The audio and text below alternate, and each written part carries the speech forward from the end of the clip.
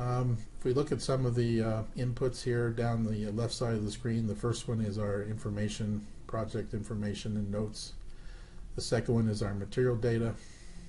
We'll see here that we can select material from a drop-down list, or we can, which will pick a material density and a surcharge angle for that material, or we can manually change those values as we are here.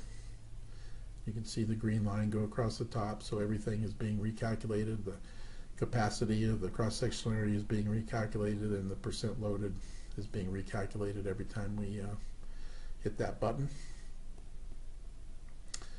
If we go to the belt tab, we'll demonstrate another feature program. Every component in the system has an auto calculate or an auto select button, and when we're in, the auto button is chosen. Whatever database we select in the drop-down list, the belt that satisfies the conditions is automatically selected. In this case, EP 3-ply EP 750, and the rating and the weights and the lasting modules, so that belt is automatically put into the system. Anytime we're in auto mode, you'll see the icon there for the belt tab is blue. That gives you a visual representation that you are in auto mode. If we click it in user mode, the program now locks in that belt from the database, and we have the opportunity of changing that belt if we'd like. We're still using database data, but the data won't change unless the user now changes it, and the belt tab is now gray, which indicates visual indication that the belt has been selected and will not change unless the user changes it. Again, we have some blue data here now, some dark and some light. Dark blue is the bottom cover gauges, which means the program will never change those unless the user changes them. Light blue, such as the safety factor of the belt, we can change that. It turns dark blue from light blue to dark blue, and you can see the adjusted rating. When we change the safety factor, the adjusted rating drops to 63 newtons per millimeter, and our maximum running tension is above that. It's actually 100% of that, so it turned red to indicate that we've exceeded the limit of our belt with a 12-to-1 safety factor. Anytime you want to go back to the defaults, just click on that default backspace, blank it out, hit enter, and it will go back to the default data. The third option we have is to click the custom radio button, and then we can input whatever data we'd like, and we can put in any custom data. We're not locked into any of the database data. So if you have a specific manufacturer piece of belt that you want to use, you click the custom button and put in that data. Idler data is the same way. We have auto, user, and custom. So auto, the program is automatically selecting idlers based on the database. User, you select your own. Drive pulley is the same way. Click on user, the tab turns gray, and we can put in whatever motor power we'd like. Take up, same, auto, user. Auto, it automatically selects a take up tension. User, we can lock in a take up tension. Pulley tab, and we're going through this very quickly as an overview, but the pulley tab with the basic button clicked gives you all the information that a pulley manufacturer would need to make a recommendation for you. If you unclick the basic button, then you get some more recommendations as to shaft diameters and etc. But basic button, if you don't want to specify any type of pulley data, you just want to give them the data that's required to make a recommendation, then select the basic button. Here I switched off the basic button, but I'm still in auto mode, and you can see shaft diameters and bearing diameters have now been selected, and some calculations have been made for dynamic bearing life, L10 bearing life, and shaft safety factor and shaft deflection.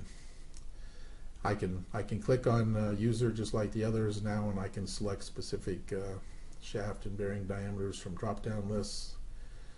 Another nice feature is if you'd like to have standardize on pulleys and you'd like to make pulley 3 here, in this case the tail pulley, the same as the snub pulley, we put a 2 in there, same as, and it automatically will calculate the same data and make that pulley the same as the number 2 pulley, which is the snub pulley. In this case, we'll blank that out and we'll make the number 2 pulley, which is the bend pulley, we'll make the same as the tail pulley. And now you see if we make any changes to the tail pulley, it will automatically make the same change to the snub pulley, so we ensure we have standardization between those 2 pulleys. It will continue to do the calculations on shaft deflection and shaft safety factors, but the physical properties of the pulleys would remain the same. If we click on the geometry tab or the flight tab, you'll see here there's we can have up to 360 flights, and that includes carry flights, or flights that's carrying material on the top side, includes return flights, and includes pulleys. When we're in auto return, as we are right now, the return flights are automatically the same length and just the opposite as the carry flights. So it makes sure that the belt automatically comes back to 0, and it's a very quick and easy way to input profile data to ensure that that you have equal and opposite flights on the return side.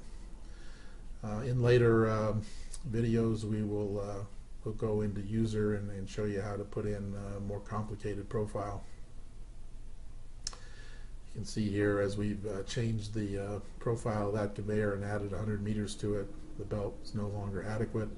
But since we're in user mode, the belt didn't change. It just turned the tab red, and also when we click on the tab, it shows us what the problem is. Some of our inputs turn red, such as here's the L10 life of our idlers is not adequate, so it's turned red when we change the length of this conveyor. Some of our inputs turn yellow. In this case, on the drive tab, there's an input there that's turned yellow. That means it's not necessarily red, it's not necessarily a problem, but it's something the computer can't determine whether it's a problem or not. In this case, it's not sure whether there's enough starting torque to start the conveyor, because that depends on the drive method that you're using. So in this case, it's turned the average starting torque number yellow and also the icon. So it gives you a warning that you need to go look at it. You can go to the edit menu and look at the databases. The database for the belt data, for instance, and you can look and see where that data is coming from. You can also customize those databases. You also have the opportunity of changing all the default values that dictate when the tabs turn red. In this case, we can look at the idlers and we can set the maximum RPM or the minimum L10 life of the bearings, the drive default data, the belt default data. It's all shown here, and gives you the opportunity to change these numbers if you'd like to.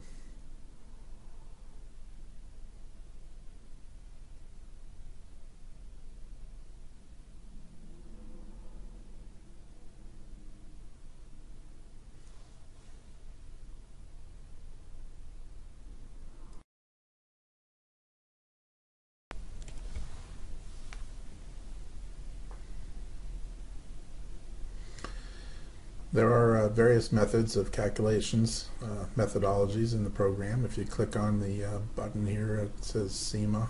You can see there's the SEMA Standard, which is the 5th edition, and then the Universal, which is the 6th edition, and also the DIN.